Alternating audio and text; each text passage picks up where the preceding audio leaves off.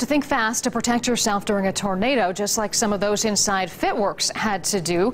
But would you know what to do if you're inside a business that has a bunch of windows up front? Beavercreek Edmay continues our team coverage with information from firefighters.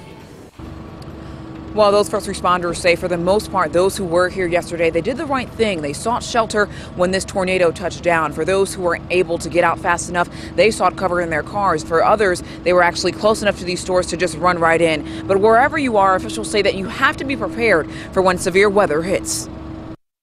Certainly do not ignore a weather watch or warning, and I think yesterday is a prime example of that, where we get quite a few thunderstorm watches and thunderstorm warnings in this area, and people have a tendency to become comfortable with that. And last night was an example where, maintain vigilance and awareness.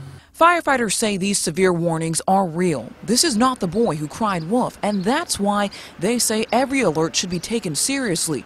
For first responders, they train for this scenario, but for the majority of us, our training is not as extensive as these first responders.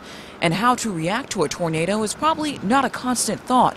That's why Deputy Chief Scott Dorston is giving 2 News the tips you need to know to protect yourself. Best thing people can do, if they're able to get into a sturdy structure, make sure they get into a structure. And when you're at a shopping center such as last night, one of the key things is to make sure you get away from all the plate glass windows along the front of the building. Those do create a hazard. Debris will come through there, and that can create a hazard. So find a safe area within that building away from the windows.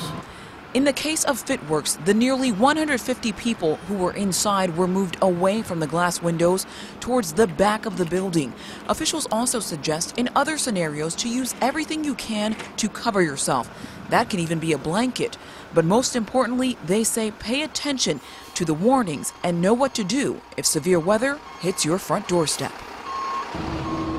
And the deputy chief told me the worst scenario you can find yourself in is being just like this, out in the open as a tornado strikes. He says if you find yourself in that scenario, make sure to find a low-lying area. That can be something like a ditch, and try and cover yourself.